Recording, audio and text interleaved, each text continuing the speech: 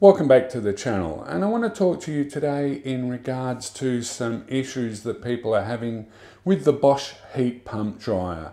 And what they're saying in the forums and some reviews of the dryer itself is that the dryer does not dry the clothes fully. So you'll do a drying cycle, put your hand in to get the clothes out, and the clothes will still be a little damp. Now, this is true under certain circumstances, but I've managed to solve this problem.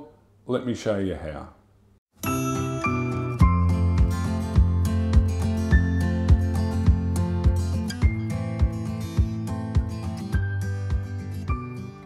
Now, I mentioned before that under certain circumstances it won't dry everything fully. And the circumstances that I've personally found is when you're drying sheets, bed sheets, and when you're drying lots of towels. Now, when drying normal clothes, I've never had any problems with the clothes being damp. So it may just be a setting that you're using versus what I'm using. So I'm going to share with you what I use to dry the clothes. So I'll just turn the dryer on.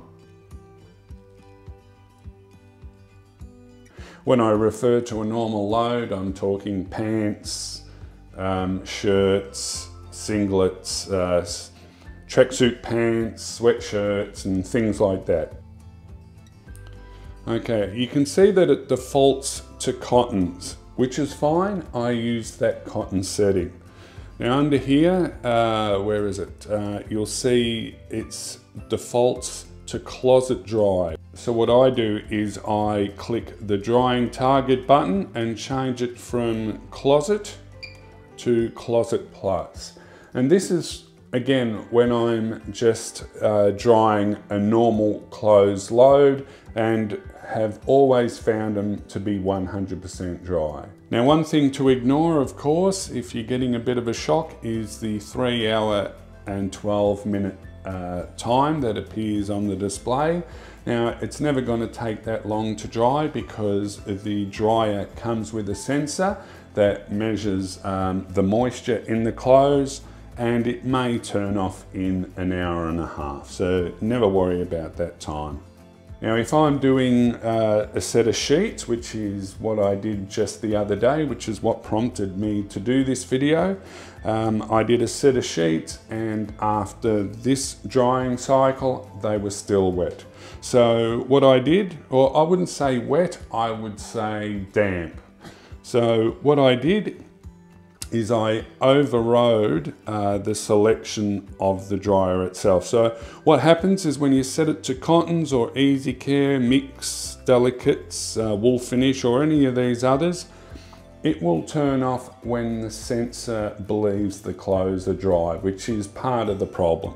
So what you do is you scroll all the way down to here, and the bottom two, you've got timed program cold and timed program warm.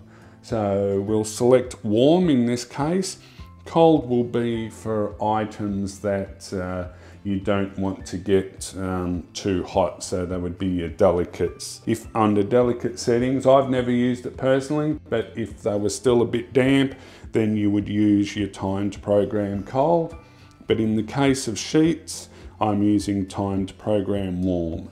And you can see here, it comes up with a time. So in this case, 20 minutes, and you can just use the plus and minus to go 20, 40, 50.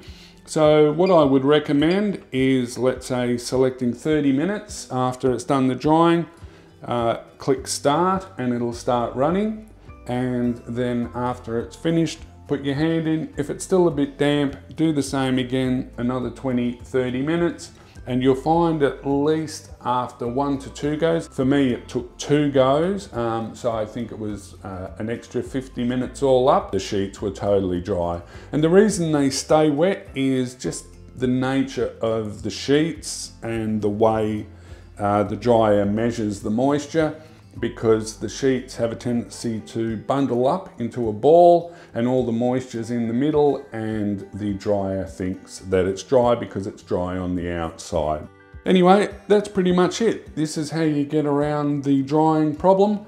I hope this has been a help to you. Nice short video. If it has been a help, consider giving it a thumbs up.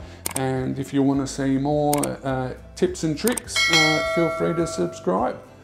Thanks very much for joining us, and we'll see you on the next video. Bye for now.